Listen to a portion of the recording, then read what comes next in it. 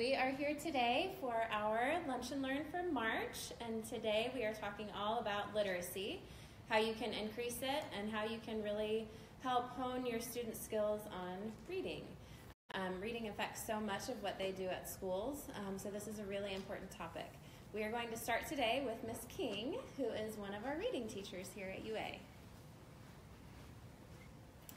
Good afternoon. I'm going to talk a little bit about working with children in kindergarten and first grade on their reading skills. And I want to talk a little bit first about their sight word knowledge.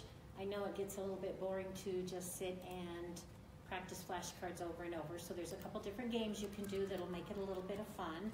If you make a separate set of the flashcards, so you have two, play a little memory game with them. They like to do that. You can also have a scavenger hunt where you hide the words around your room and then go on a search for them. And when they find the word, then of course they have to read it in order to keep it. You can play Go Fish with the sight words. And also you can use Play-Doh to spell out the words, or take out a little bucket of water and a paintbrush and paint the words on the sidewalk. Just anything to make it more fun than just sitting and practicing flashcards time after time makes it more fun. So when you go to read a book with your child, it's best to first look at the cover, read the title to them, and predict what the story is going to be about. Just make some guesses. If it's got a dog on the front who's walking in the park, they should, be able to tell you the dog's going to be in the story and he's going to be outside. And just talk about it a little bit with them. Then do a picture walk. And a picture walk is when you look through the book, talk about what's happening in each of the pictures, what they think is going to happen maybe on the next page, just to kind of get them comfortable with the book before you actually start reading. They might decide then they even want to change the prediction that they're making. So when you start to read, you can take turns on pages. You read a page and they read a page. This helps them with their fluency so that you're modeling for them. You can show them this is some expression to use, to stop at your periods, take a little breath before you go on to the next sentence. You can also talk about words that they might not know as you're reading, either that they can't figure out or if they don't know what it means. That's a good time to talk about that with them. And after every couple pages, stop and ask them a question about what just happened on that page, or what's that character like? What's that character going to do next? Just to kind of get them involved with the reading. That always helps. When they finish the book, then talk about if they liked it or not, and what was their favorite part. What would you have done differently at the end? How could that have changed? And if there was a problem in the story. Just anything you can think of to talk about what happened in the story helps. If you think of your 5 W's, who, what, where, when, why, those things always help to get you started with the questions. And I think that's about all I have. Okay. Is there questions or? Nope, no questions. Okay. So, Miss Redmond, if you want to join us next.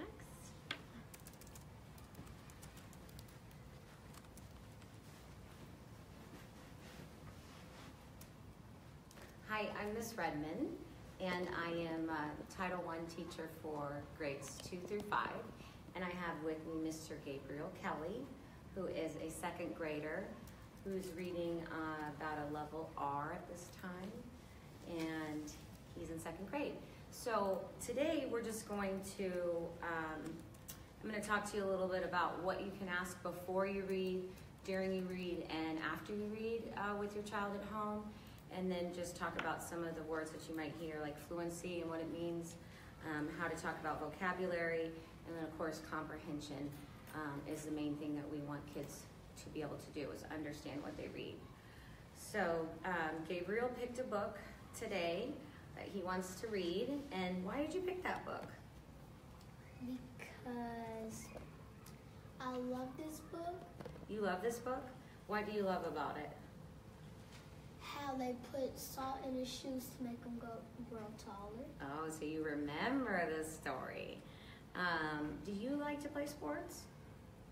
Basketball. Yeah. So who is that on the cover? Michael Jordan. Michael Jordan.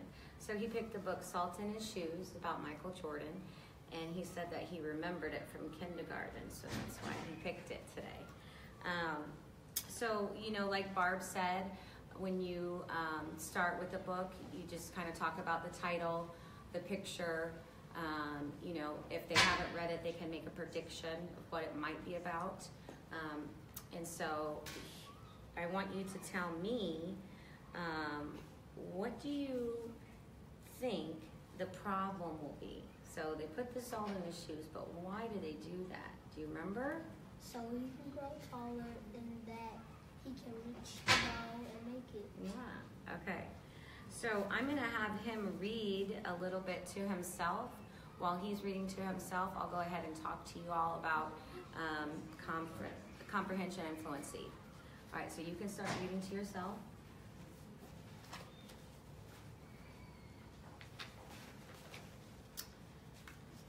So fluency is basically how fast or slow a child reads a book, and also it has to deal with expression. So when you're reading at home out loud to your children, make sure that you're using expression, and then ask them to read with expression. Basically, reading like you're talking, you know, using expression and using a questioning voice. Why did they do that, or something like that in the story. Fluency, you can also help fluency by having the children not point as they read to see how they do without pointing to the words. In 3rd through 5th grade, they pretty much have dropped that skill as tracking. They become more fluent. So basically fluency is putting words into phrases to be more smooth. It's how fluently you read is how smooth and how fast you read. Vocabulary is important. Some things that you can ask are, is there a word you don't understand? Do you know what a certain word means? Have you heard this word before? So if he was reading and came across a word he didn't know, he would probably ask me, and we would talk about that word that he did not know.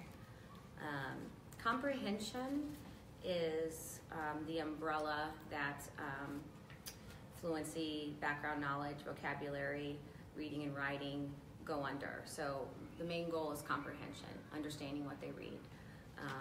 And there are tons of questions that you can ask. There are 3 types of comprehension questions. Factual, which is basically like recall, like what questions. Those should be pretty easy for children to answer. Inferential thinking is using context clues, so it won't actually say it. Drawing conclusions, making inferences has to do with inferential thinking. And then critical thinking, comprehension questions are developing an understanding of the text. So how, why, and making sure that the children can completely understand. Asking them to summarize or retell is a great way to help see if they understand. What do you think will happen next? Why do you think the character did that? So those are some questions that can develop comprehension skills. So he's read a little bit, and so I'm going to ask some questions to him now while he's reading. So during the reading process. So, Gabe, what can you tell me about the story so far? His brothers and his whole team lost the game. What game? A basketball game. A basketball game. Okay. And so now what's going on? He apologized all the way home. Really? So why did he apologize? Because he lost the game. So he felt kind of bad? Yes. Yeah. Have you ever felt bad when you lost a game? Yes. Yeah. But you get over it, right? Yes. And now what's happening? So he went into the kitchen where his mom was cooking dinner. And he asked her, what can I use to get taller? And then she thought for a moment. And then as she got salt, she said salt. She said salt. Yeah, that's kind of funny that salt would make him grow taller, right? I wonder how that's going to work. Okay, you keep reading. Good job. Thank you very much. Welcome. So he will continue to read, and then towards the end of the book, you can ask questions like, what was your favorite part? Is there a character that you like in the story and why? Is there anything that you can relate to that happens in your family? Basically, you want to make sure that they're making connections to the text. So, you know, he's played basketball before, so he can make a connection to that. Everybody knows who Michael Jordan is, hopefully, so we can make a connection to that. You know, the number one thing that I feel is most important is choice. So in my guided reading classes, children are able to pick a book that they're interested in. And if the child isn't interested in a book that you're making them read or having them read, then it's going to be less likely that they want to read it or comprehend it. And so choice is the number one. Interest in the book is going to be your number one bet. So if you ever need help with picking a book for your child, not knowing what level they're on, you can always email me here at University Academy. It's just my last name and then the letter J, Redmond J, at universityacademy.org. And I'd be happy to help you with getting your child's reading level and getting some books that they're interested in. Reading at night at home is so important to develop these skills that we're talking about.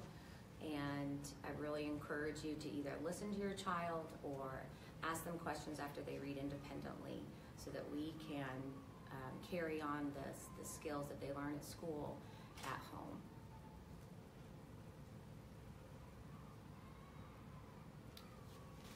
So what do you think? What do you think's happening now? What do you think's gonna happen? His mom is gonna put salt in his shoes while he's asleep. Yeah. Do you think that he's gonna know that she did that? I don't know. I don't know. We'll have to find out. So anyway, at the end of the book, you know, like I said, it's a long book, so he'll finish that on his own. But thank you very much, and I think we're good. We can finish that in my room. Okay? Thank you. You did a great job up there. Right, next, we will invite Mike English up here from Turn the Page KC. And if you could talk a little bit about what Turn the Page is, what your organization does. You can sit or stand, whatever you want to do.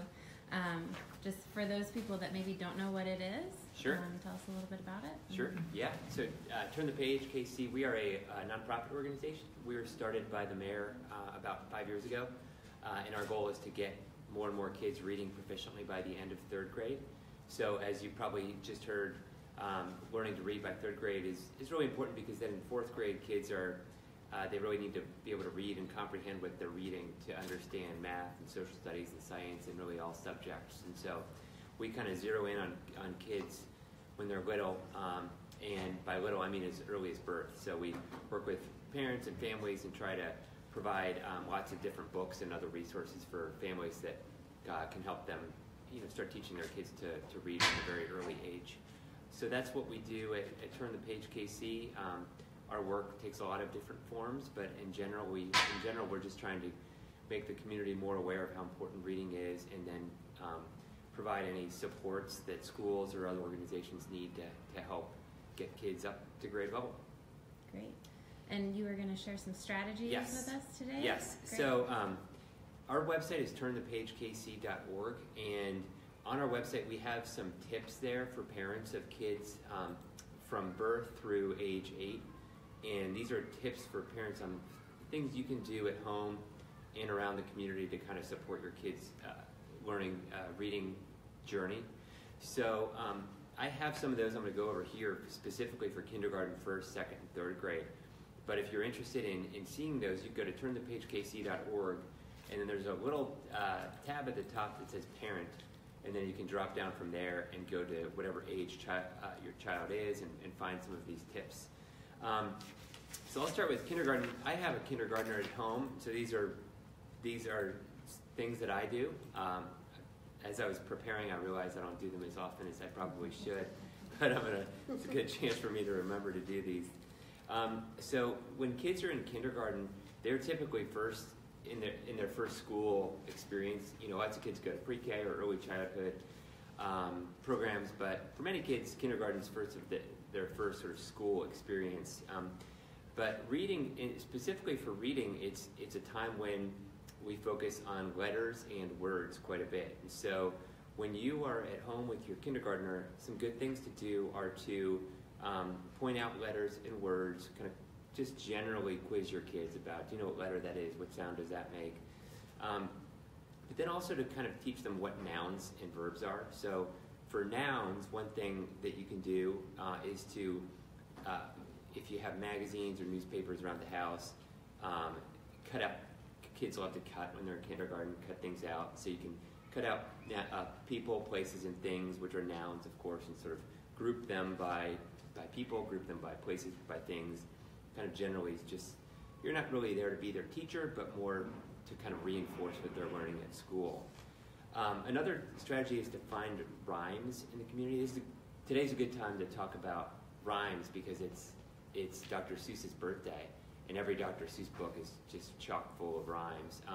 But you don't need to actually have a book to do rhymes. You can just point things out and come up with funny rhymes to go with them. They don't actually even have to be words. They can just be pretend words that rhyme with whatever you're working on. So another strategy for kindergartners is to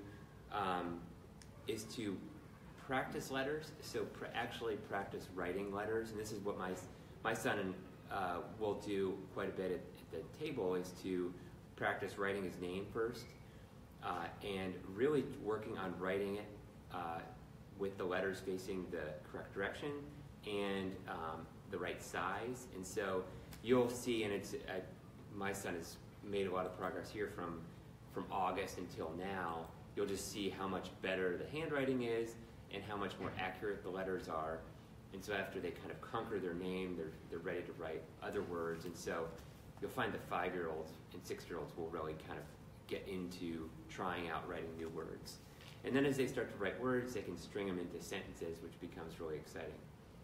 The last thing I'll mention about kindergartners is one thing that we've done recently is that's fun, is to sit down and create a book. So you can take just pieces of paper, fold them, staple it in the middle so that it looks like a real book, and then sit down with your kindergartner and let them draw the pictures. And if they're not to the point where they can write words yet, ask them what the story is. What story would they like to create around these stories, and then you can write the words. So we just did this. My wife just did this with our son, and his book it was called Bob, and each picture was a guy named Bob, except he had a different expression. So it was like sad Bob, he had a frowny face, happy Bob had a smiley face, girl Bob had long hair, and that was, it was really a riveting book, but but it was fun. And so then, what we did for the cover was to use construction paper, so that's a little heavier, and then the pages inside are just white pieces of paper. So it actually kind of looks like a real book, which they feel is a kind of a neat thing to do. So that's kindergartners. So for first graders, in first grade, the kids are starting to become independent readers, and so when kids are in kindergarten, we always talk about reading to kids, but in kindergarten, we're starting to get to the point where we're either reading with them or allowing them to try to read to us. And so there are some things you can do to kind of reinforce some of the skills they're learning at school. One is to what we call do an investigation. And so if you go, say, to the grocery store, come home with say you come home with an orange, sit down and kind of like do a mini investigation. It's more like a research project, but research project will turn off a 7-year-old pretty quickly. But an investigation sounds kind of cool. And so you can kind of document some things you learn about the orange, and then work together on doing a little report, and then it's kind of like the Bob book I mentioned before, put it into something that then maybe your first grader can share with others. So another thing that kids are starting to work on is kind of figuring out letter patterns in words. And so one of the things you can do to support that learning is to take words they know and then either add or subtract letters and try to help them figure out what that word is. So one example is the word fin, like on a shark fin or dolphin fin. And what happens when you put an E on the end of it? So it turns into fine. And so once kids start to understand why that is, that the E on the end changes the way the I sounds, they're going to start to see that pattern in other words. So that's just a simple thing you can do at home. And then another tip is to work on helping them understand sequencing when you read. So it sounds kind of obvious, but every story has kind of a sequence of things that happen, and so that's why it's so good to read to your kids, because they over and over they hear stories and they start to understand what a story is like. But you can also do this by sort of narrating things around the house that you're doing. So talk about if you're doing the laundry, first I'm going to take the dirty clothes, and put them in the washing machine. Second, I'm going to put in the detergent. Third, we'll turn it on. And so just that sort of sequence, first, second, third, and then conclusion. It's a simple thing to narrate around the house, but it actually helps to reinforce how they're learning to understand a story when they're in school. So those are some tips for the first graders. Now we'll move on to the second graders. So when kids are in second grade, they are 7 and 8 years old. And so this is, from our research, we actually understand that this is actually one of the tougher years to teach kids reading. It's because they're going from that space where they're learning what words are and what they mean and what they sound like. They're going from that to putting them together into comprehending a story. So the growth in kids' reading skills is actually slowest in second grade. When you go from kindergarten through third grade, you see lots of growth in kindergarten especially, and in first grade. And then it sort of slows down in second grade and then picks up again in third.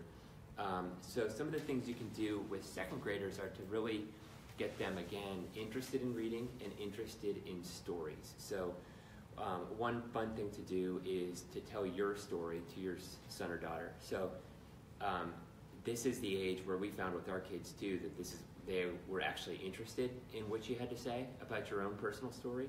And so again, working on maybe a book, you can actually sit down and narrate your story, your personal story, where you grew up, where your parents were from, and work with your kids to kind of build and structure a story. Very specific thing you can do in second grade is to actually start talking about adverbs. So they're getting to the point where they kind of know what nouns and verbs are and adjectives, but verbs, words like quickly or slowly, they're starting to learn what adverbs are in second grade. So as you're moving about town, if you see a dog run across the road and it's running fast, you can say, look how quickly that dog is running, and then mention, hey, that's an adverb, quickly. Another totally different tip for the second graders is to identify the lesson in stories. You probably remember when you guys were kids too, that every story, when little kids read stories, they always seem to have a lesson, right? And so you can ask them what the lesson is, not just in books, but from TV shows maybe you're watching. So if you're watching, say you're watching PBS Kids or something, and there's a Super Y or some other show is on, you can ask, they actually explicitly will do this on Super Y, they'll ask what the moral of the story is. But you can do that as well, like what do you think the lesson was from that story? And then finally, another sort of real kind of technical thing you can do with second graders is to start pulling words apart. And so, you know how you go from simple words to compound words? You can do that in reverse with kids, and sometimes that's easier to help them start to understand compound words. So, for example, a word like preschool would be a good one. So pre and school, you push them together to form the word preschool, but you can pull them apart and you can ask, what do you think pre means, and what do you think school means? So those are some tips for second graders. And then finally, moving on to the third graders. So this is that critical year where by the end of third grade, we want kids to be able to not only read words, use inflection when they're reading, but then understand what the words are and what the story is, and remember what the story is. And so some of the three kind of tips you can use in third grade are to kind of work on organizing information. And what that might look like is if, for example, you go to if you go to a museum or you go to, say, a children's museum, and there's tons of information all around, you can take a note card or something and go around and sort of make notes about what you're seeing, and then when you get home, sort of when you're recapping your day, say to a brother or sister or to another parent, kind of use those notes and ask your child to kind of organize the information and then tell somebody else what they did that day. And then similarly, summarizing, being able to summarize events and experiences and then explain what the gist of it was. So I can remember doing this in 3rd grade, where, especially on the standardized test, it seems like that's a lot of what you were doing was to read a passage and then answer questions about what the gist of it was. And so you can kind of help your child do this with books or with a story, and ask them to be the one to actually summarize what it's about. And then the last thing is just ask lots of questions of your kids. So in 3rd grade, 8-year-olds, 9-year-olds are, depending on the kid, very, very chatty and like to tell you lots of stuff that they know. They at least in my experience, they get to become kind of very confident, even cocky. But and so they like to tell you stuff that they know, especially when they think that you don't know it. It's like the best thing ever when they tell you something and you don't know it. So what you can do though is ask some follow-up questions like how do you know this? Not necessarily where did you hear it, but how do you know? And then what do you think about it? And then really ask some follow-up questions to get to keep them going. But also, I think a real smart thing to do is just make sure your kid feels empowered by that process and not like they're a nuisance. So it is very, very easy when a kid is just constantly telling you stuff and asking questions to try to shut them up because they're being annoying. But a more productive thing would be to ask lots of follow-up questions to make them feel empowered and interesting and to analyze what they've actually been telling you further. So those are some of the tips for kindergarten, 1st and 2nd and 3rd graders. And for those of you who have babies and toddlers, we also have lots of tips for how to talk, read, play, sing with little kids. Because when kids are babies, their brains are developing very, very quickly to the point where by the age of 3, something like 90% of their brain is already developed. And so if you can really hammer them with words and experiences, books, songs, when they're very young, their brain is it really soaks all of that up so that when they get to kindergarten, they're in a position to learn. So at Turn the Pages websites, we have lots of good tips there, and we'll have also some more information about resources. And one thing that we do is we provide lots of books. So we collect, purchase board books, baby books, and get them out into the community in as many ways as we can. And so we also have information there about how you can get access to some of these books too. So again, my name is Mike English with Turn the Page. Feel free to email me at menglish@turnthepagekc.org. Or for those of you on the Facebook stream, I guess they could probably find me on Facebook. Yes, and I actually shared the website. Okay. So hopefully some will go to that. I did have a question I wanted to ask you though. How often should parents be reading with their children at home? We say about 20 minutes a day. And the actual number of minutes can obviously vary quite a bit. But if you can get into that routine of 20 minutes a day, that's really good. And I find that bedtime is just a great, if you can make reading part of the bedtime process, that is a great way to make sure you're getting those 20 minutes in per day. And then also your kids will get to the point, if you're reading to them at bedtime, they'll demand it, which is great. And also it really reinforces that daily routine of reading. Great. And then one other question. I have a 4-year-old, and she likes to read the same books over and over and over again. Is she still learning when she's reading the same books? Like, what can I do to change it, or no, that's have her keep learning stuff from the same books? Right. Yeah. experts say that that's good.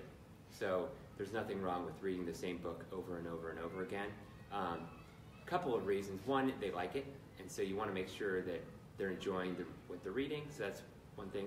Second, it also helps them to understand the story structure, and so if they're hearing the same book, they're remembering that story structure, and so that really helps with their reading development. But one thing you could, I mean, if you're getting super bored of that book, Yes. one thing you can do is to go to the library and figure out what other books are like it. And so if whatever it is about that book that they like, there's probably lots of others that they would like too. Great, thank you. You're welcome. Thank Thanks you. for coming today. Okay, next we have Julia from the Kansas City Library, who is going to talk to us a little bit about the services that they provide for families. That was a perfect segue into library Yes. services. So my name is Julia Oglesby, and I'm a youth services manager at the Kansas City Public Library. I work at the Plaza branch. We do have 10 branches in the Kansas City area. If you don't have a library card, you're really going to want to get one, because now that we've learned all these great techniques for how to engage your child in reading, you need some books, don't you? So that's what we're here to talk about. We have thousands and thousands and thousands of great titles for kids. I just brought a few of my favorites. This is Rosie Revere, Engineer, if you want to encourage your girls to become scientists. The Cookie Fiasco. What do we do when 4 friends have 3 cookies to share? We have a problem, don't we?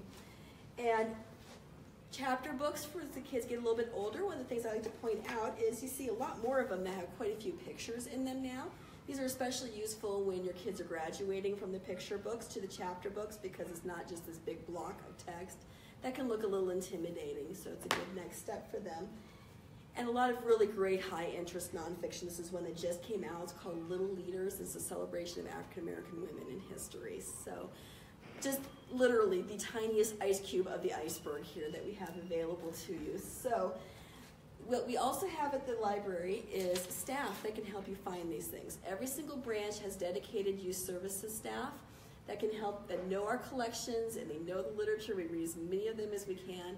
And one of our favorite questions of all is, can you recommend something for my child? And that's our favorite question. We love to connect kids with the right books for them. And it's going to be different from person to person. So we want to know you and your child and what the goals are and what's going to be the book that connects with them. So do come ask us for help, because that's what we are there for. That is the reason we are employed by that library, so we're happy to help you. But you need one of these to get the job done, and this is your library card. If you are in the Kansas City metro area, even if it's not within the immediate area of the Kansas City Public Library, you can get a Kansas City Public Library card. I live in Johnson County, and I have a library card for Kansas City Public Library. They're good at all 10 locations, so you can move around from place to place. Go to Waldo once, and then if you're out in Independence, you want to stop by the Trails West Library, that's great. So they are free to use. Anyone can get one. As long as you've been born, you can have a library card. So we do encourage parents to get kids their own library cards. It's a great first step in responsibility and helps them feel like they're big and important, and they get to choose their own materials and be important, have that power over their own lives. So we have a lot of different things we can also help with in there. And then we have a lot of ebooks, and I believe this should be on the website.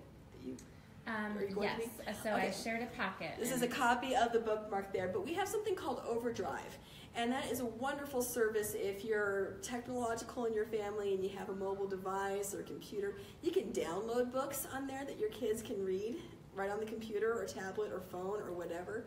Also, audiobooks. It's a great service to use, and one of the best things about it is there's no overdue fines with it, because the book will just remove itself from your file as soon as that loaning period is over. So if you're like me and sometimes you don't get those books back on time, this is a great way to avoid those overdue fines that can drag you down.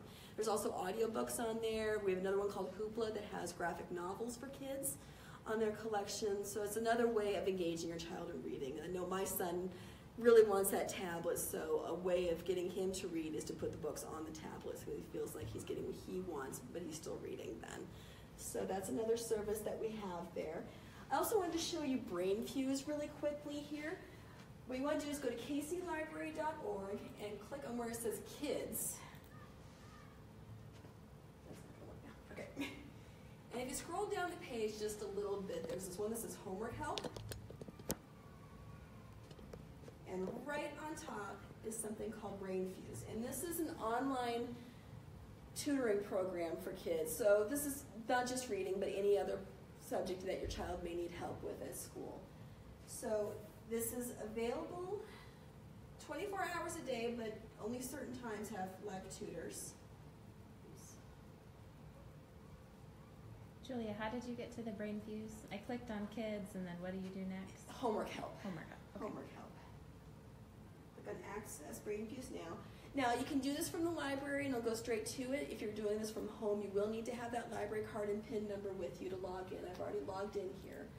The things I wanted to show you here are the live tutoring between 2 and 11 o'clock every day, except for major holidays. There's a chat room that your children can go into and work with a tutor one-on-one. So if they're struggling with something in school and need a little extra help, this is someone they can work with. They're all professional teachers, at least bachelor's degrees in their subject areas. So these are people who know what they're doing. They will not have information about your child other than a first name. So you don't have to worry about privacy. They just know that Katie here needs some help with her social studies program here.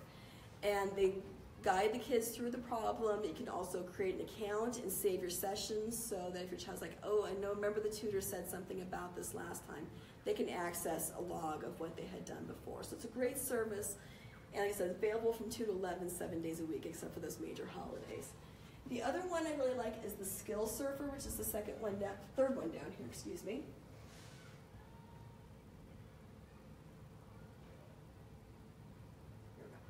And this one is available 24 hours a day. These are just some online lesson plans and other things you can work on with your children that you can go to, say, the third grader, since we're doing reading today. And it just gives some notes about different things you can do, and it takes kids through lessons that'll be a lot like what they learned here at school. So again, just a reminder, and this one's available to them whenever you need it. And this is a free service provided by the Kansas City Public Library, so as long as you have that library card, it's never going to cost you anything to use it. So we really encourage everyone to give it a try. But other stuff that we do at the library is we have lots and lots of fun programs at the Plaza Library, so I always like to have a chance to promote those. We are all about engaging the families and wanting them to come in and have a good time learning something, but having fun at the same time, and then hopefully checking out some books and taking them home. So we have these calendars available at the Plaza Library, but you can also get the information online. We'll have sometimes big stage shows, like we have the Drum Safari coming a week from today, and it's at 6:30 p.m. as part of the Friday Night Family Fun.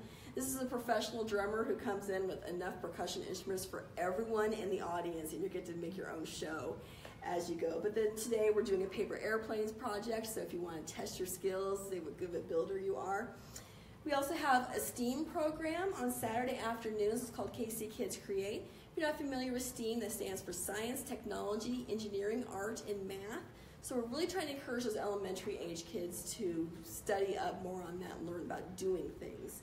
And then we also have some other special programs such as Coterie Theater. They get to do a story time with teaching artists from the Coterie Theater, acting it out, imagining, learning the basics of improv along the way. It gives kids a lot of confidence as they're going along. So a lot of really fun things to do at the library. We'd love to see you out there for these. And just a couple other fun things to mention. Who doesn't ever have a time that they just need a minute for the kids to do something? Try Dial a Story. Every week we put a new story over the phone. You just call this number. Your child can listen on the phone to a new story, and it's a new one every single week.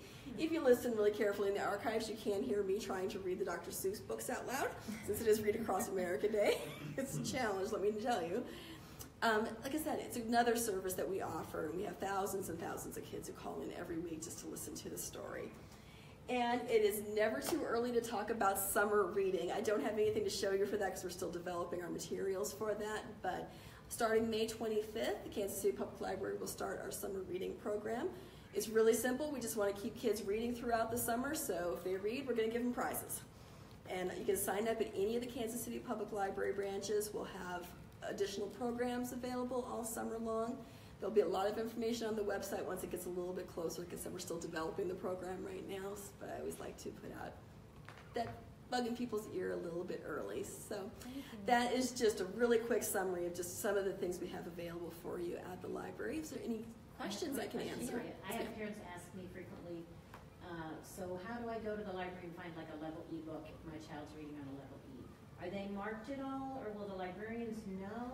We do not mark our collection with those reading levels, Okay. but the staff can definitely help you Can with help you that. with So that. just ask us at Okay. the desk. As said, all the locations have dedicated youth services staff that we can help you find things that match that for you.